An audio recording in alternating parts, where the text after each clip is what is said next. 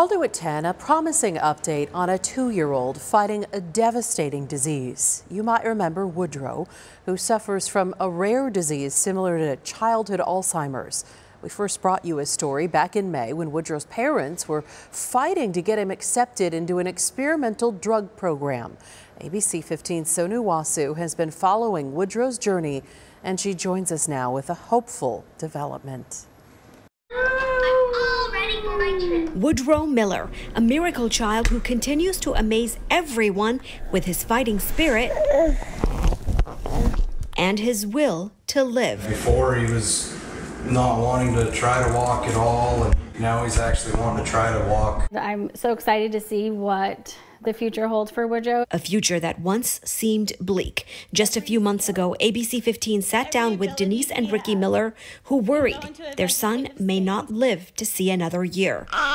His little body getting weaker by the day because of the rare and fatal disease Niemann-Pick Type C, described as childhood Alzheimer's. Every day that passed was another day that closer to having to say goodbye to him. The Millers fought hard to get baby Woodrow accepted into an experimental treatment program to access the drug Adra-Beta-Dex, a drug that has proven to be life-changing for so many other children with the same diagnosis. There's kids that have been taking this medication for well over a decade that are now living into their 20s. When the drug company said no, the Millers doubled down with help from the media and Arizona congressional leaders. Woodrow finally got accepted into the program.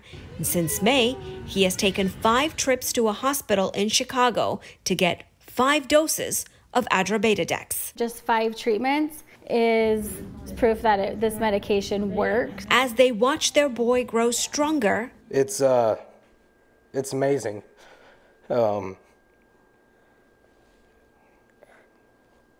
Sorry.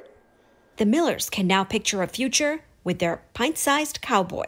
It is important to point out Adra-Beta-Dex is not a life-saving drug, but it can help prolong the lives of those with Niemann-Pick Type C. The Millers hope that'll buy them some time, with scientists racing to find a cure for their children. Sonu Wasu, ABC 15, Arizona. I know when we first heard this story in May, we were all like, something has to be done. Yeah. Thankfully, this is the route. The right to try. It's yeah. been a huge debate. He just looks so much better. He does already. You can just see it already. Yeah. Yeah.